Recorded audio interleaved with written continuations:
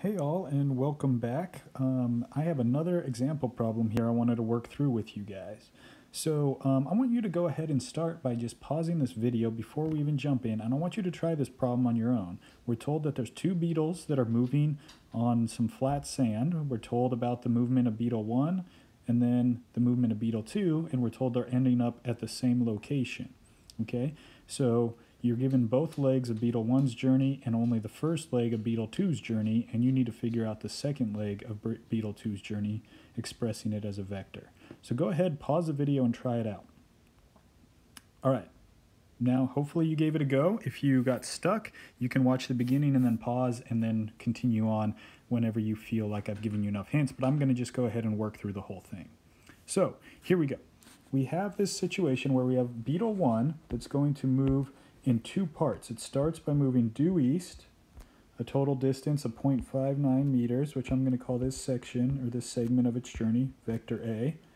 And then from there, it continues even further, now at a 28 degrees north of east. So north of east is going to be off kind of like this here, where this is our angle of 28 degrees, since that's above or north of east. And I'm going to go ahead and call this vector B.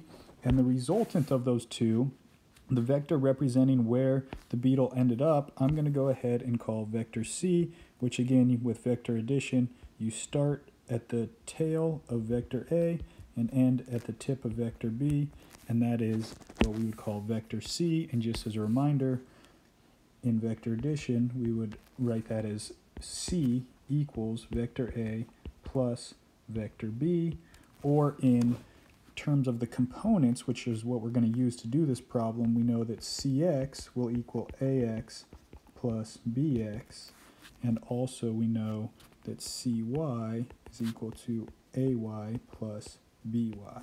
All right, so right away we can see we're probably going to need to break things into x and y components. All right, now moving to beetle 2 though, before we get to any conclusion, we're told that it first moves 1.33 meters 47 degrees east of due south. So what that means is he's going to go this direction, where this here, east of south, is our 47 degree angle. I will call this vector D. And then we know that we're going to end up at the same place as beetle 1, so it's going to end up with the same resultant vector, vector C. I'll try to draw this the best I can the same, so that's the same. And now we're trying to figure out what is the second leg of beetle 2's journey. So if we went ahead and called this here our resultant vector E, the question is, what is E? That's really what we're trying to figure out. That's our end goal.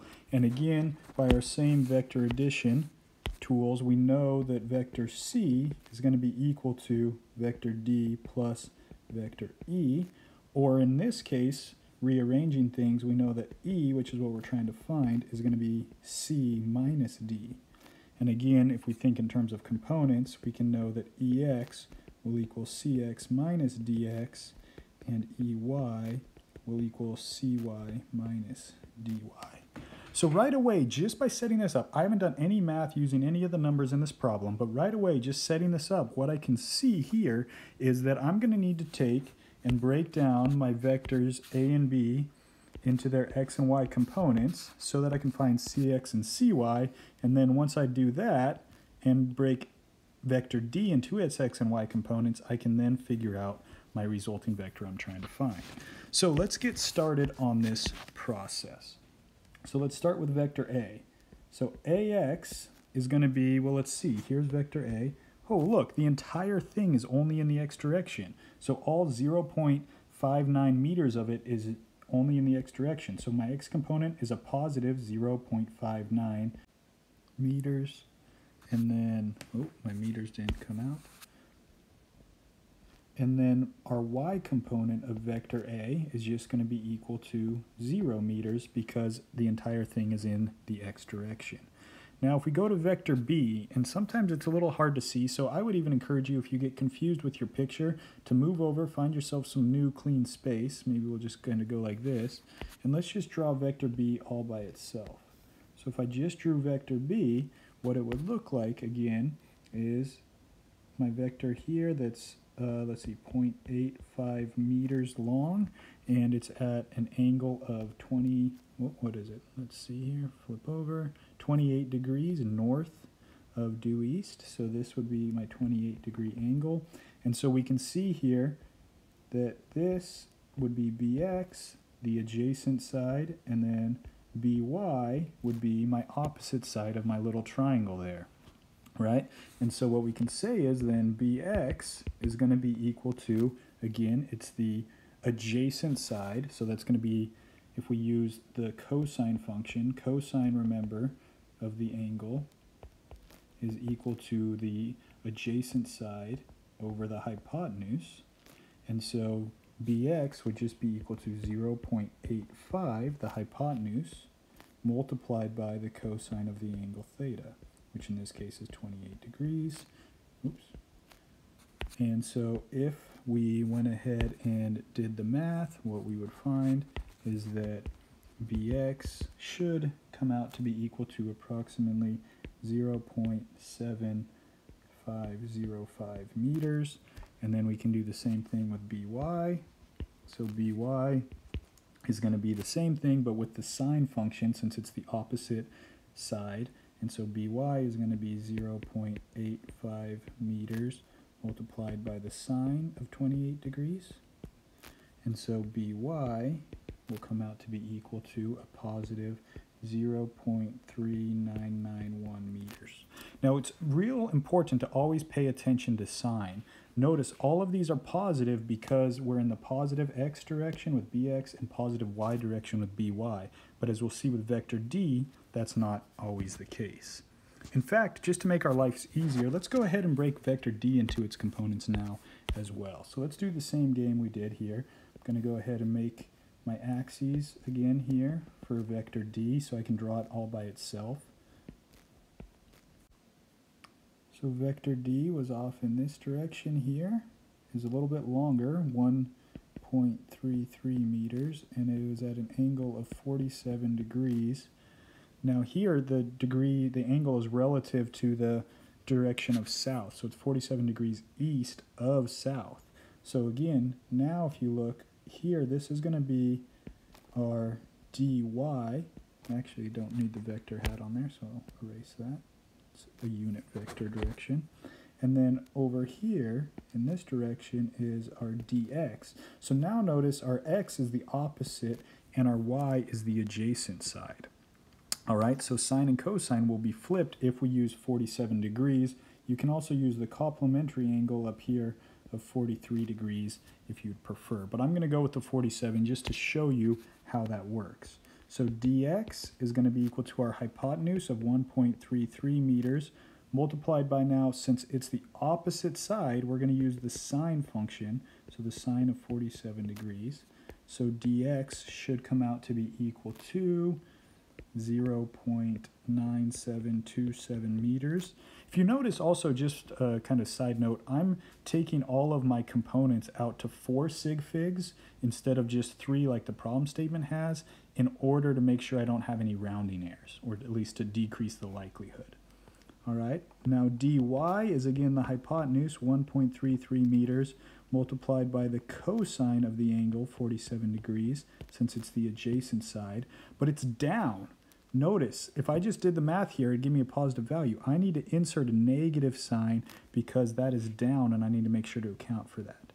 So dy then should come out to be equal to a negative, again, because it's going down, 0.9071 meters. So now that I have all my vector components, I can pop back over to where we were working earlier here, and now I should be able to figure out what EX and EY are after finding CX and CY. So let's start with our CX and CY. So CX should be AX, 0.59 meters, plus BX, which was 0.7505 meters. So CX should come out to be equal to, where to go? Here we go, 1.341 meters. And then if we do CY, that's going to be equal to AY, which was 0 meters, that's easy, plus by, which was 0.3991 meters, and so you can see that cy is just going to be equal to 0.3991 meters. Sorry, my handwriting's getting a little sloppy there, but let's go ahead and find ourselves a little more space. So I'm going to zoom down here. Sorry about that. And now figure out EX and EY so we can finish this thing up. So EX is going to be equal to CX, 1.341 meters, minus DX, which was our 0.9727 meters. And so if you solve for EX, you should find that to be equal to 0.3678 meters. And then EY, again, is going to be CY, 0.3991 meters, minus a negative, so that's going to end up a positive or an addition, minus a negative 0.9071 meters.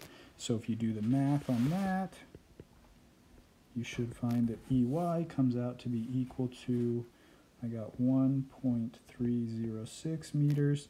And now to finish the problem, you might think, oh yeah, we're done. We got EX, EY. That's what we're asked for. But if you look, the problem specifically states you need to express it in terms of the magnitude and direction of that the second beetle needed to walk. So magnitude, again, we would write it like this. The magnitude of vector E, which is equal to the square root of the x component squared plus the y component squared.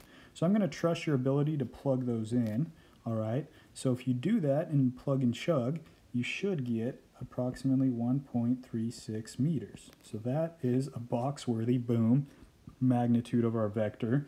And for the direction, maybe just so we don't get confused, let's draw this out, okay? For the direction,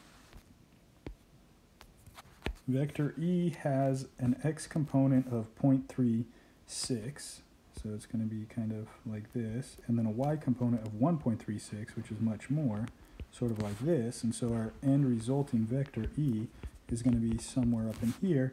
And let's go ahead and find this angle theta, which, if we look at our cardinal directions, that's going to be that many degrees north of east, because we start from east and we rotate towards north. So to find that, if this again is EY over here and this is EX, what we can observe is that the tangent of that angle that we're trying to find should be equal to opposite, so that's EY, divided by, that's a Y, the adjacent side, which is EX. So our angle theta should be equal to the inverse tangent of EY over EX. And so again, I trust you guys to plug those numbers in to your calculators, but when I did it, I found the result to be 74.3 degrees, and again, that is north of east. So after labeling our direction, boom, we box it up, and there we go. We completed that sample problem. It's a tricky one, right? But it's really good practice, I think, for thinking about and looking at how to deal with vector addition. Let me know if you have any questions.